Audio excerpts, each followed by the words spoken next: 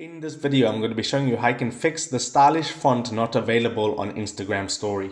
Okay, so the first step would be to go to the Google Play Store or the Apple App Store on your device. I'm on an Android device, so I'll head to the Google Play Store, and then you just want to search for an app called SuperVPN. So I have SuperVPN in my recents. It's this app right here. You want to go ahead and make sure that this is installed, and you can see I have it installed already. So I'm going to go ahead and open it up, and I'm just going to tap on continue, allow. And now it says the VPN is ready. All you need to do is tap on that orange continue button and then tap on connect. Tap on OK. It's going to show an ad for 5 seconds. Just wait that out. Close out the ad. And now I am connected to a VPN, essentially changing my location of my device remotely. Now you want to head back to your app store and you want to search for Instagram.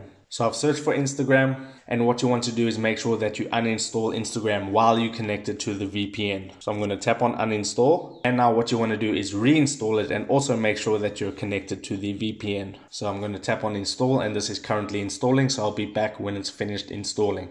Okay, so it's finished installing, so I can go ahead and open up Instagram. And then you just want to log in, so I'm going to go ahead and do that now. And now I'm logged in, and if I swipe right to go to the stories, just tap allow. You can now see that I have the stylish font available. So that is how you fix the stylish font not available on Instagram Story. If you got some value out of this video, then I would appreciate it if you smash that like button and consider subscribing, because I'm uploading how-to videos about social media and your favorite apps every single day. So with that being said, I'll see you in my next video.